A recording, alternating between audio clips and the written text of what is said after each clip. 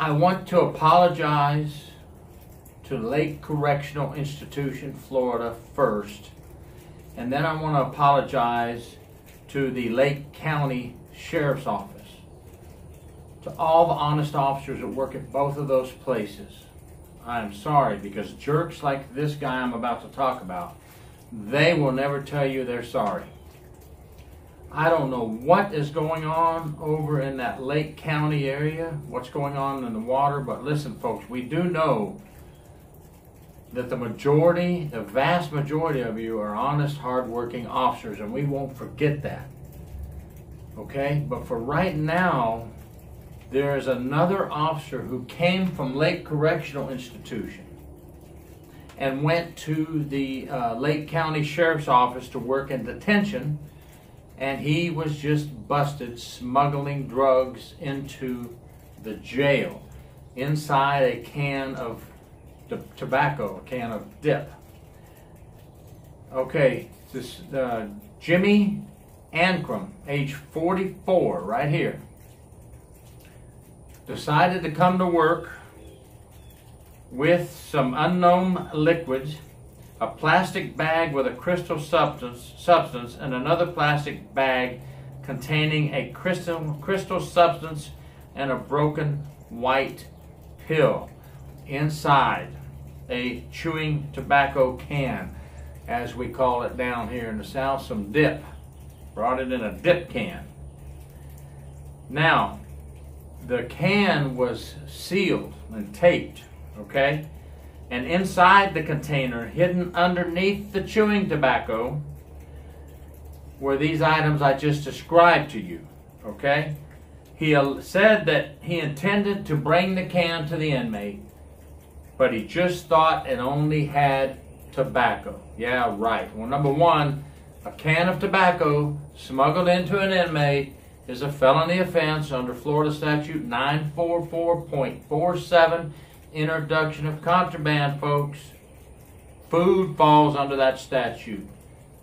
Only the items they're allowed to have. But of course, we know he's full of baloney. I'll use the word baloney. He's full of baloney. He knew what was in the can. He was trying to make some extra bucks. He's just one of several officers that have come out of Lake Correctional that have found themselves in hot water. And I'm sorry, Lake County Sheriff's Office, don't know what's going on there, but I'm going to tell you what I think. A lot of these guys are jumping ship from Lake Correctional to you because of higher pay. Hey, I did the same thing after, I don't know what, almost 17 years in the Florida Department of Corrections. I went to the Polk County Sheriff for higher pay, but I didn't bring contraband into the inmates. I said this in a video before. I still think that when these officers start to feel a little heat, or they feel that an inmate may be getting ready to turn them in for their smuggling deeds, or they think that the administration or somebody is catching on to them, these type of people, are not moving for the money. They're moving to get away from the heat, going to the sheriff's detention and continuing their little escapades thinking they can get away with it. Just a thought. I would love to be able to have a chance to pop some of these phone numbers from these officers getting arrested. Now, they're already arrested. They're taken care of. You know, as they say, you play the corruption game long enough, you're going to get caught. You're going to get caught and you're going to go down. But I would love to pop their phone numbers into the state phone system and the county phone system and see how many inmates or inmates' friends or relatives pop up connected to their phone number. Anyway, hopefully the state attorney will subpoena some phone records before they offer him a nice sweet plea deal. Okay, he's out on $4,000 bond. He paid that the same day. And the termination is in process, okay? His termination is in process. Well, it shouldn't take much. Type up the letter, legal. Get it typed, get it signed by the sheriff, and let's terminate this guy. And now let's get some criminal charges on him, because he's making the honest, hard-working officers look bad. Okay. You know, smuggling inside a can of tobacco.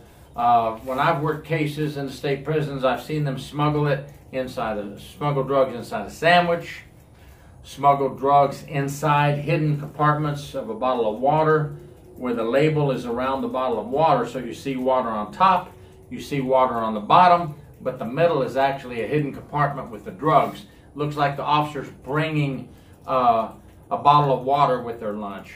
There's the old coffee thermos trick, you know, the bottom of the thermos is made to where it can come off and then the drugs are put inside. There's the old drugs are put into a container that will not allow them to get wet, and that's dropped inside the coffee thermos. You look in there, you see liquid, and down in the bottom is actually the drugs. And there's the old hide it in the underwear, hide it in the boots. I mean, come on, it's getting bad when we have to keep catching these corrupt officers bringing in drugs to inmates. And when I say these corrupt officers, one thing that the public needs to know, I have some people that aren't in corrections on this YouTube. You have to realize that we are catching them. We are prosecuting them. We are terminating them. But remember, they do not represent the vast majority of hardworking, honest officers. But we must continue. We cannot bury our head in the sand and pretend like we don't have a drug contraband issue in Florida Department of Corrections. Folks, I'm going to just sit here and tell you, there's a drug smuggling issue in every prison in the United States. Don't let any warden or administrator sit there and tell you, we don't have that problem in our prison. Come on, you have inmates, you have temptation for greed and money, you have that problem. Just have to fight it. Fight that problem and keep it to a minimum.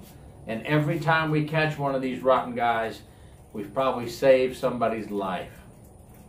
Anyway, just a little bit of my thoughts on these rotten apples that we're still catching, and we will continue to catch, and get them out of our system.